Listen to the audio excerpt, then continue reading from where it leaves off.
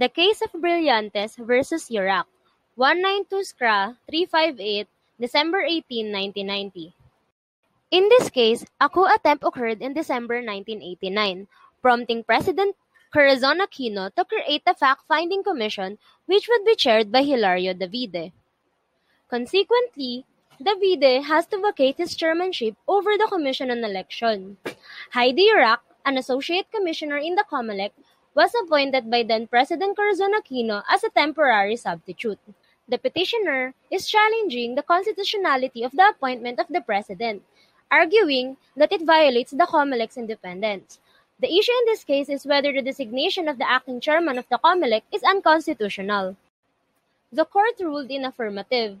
The court said that the members and chairman of the commission must be extended permanent appointments by the president, subject to the confirmation of the Commission on Appointments.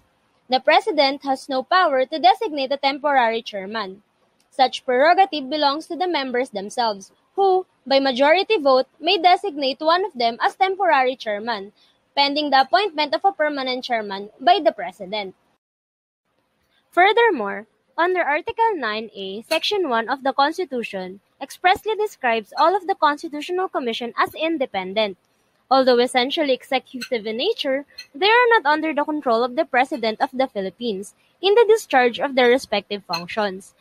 Each of these commissions conduct its own proceedings under the applicable laws and its own rules and in the exercise of its own discretion.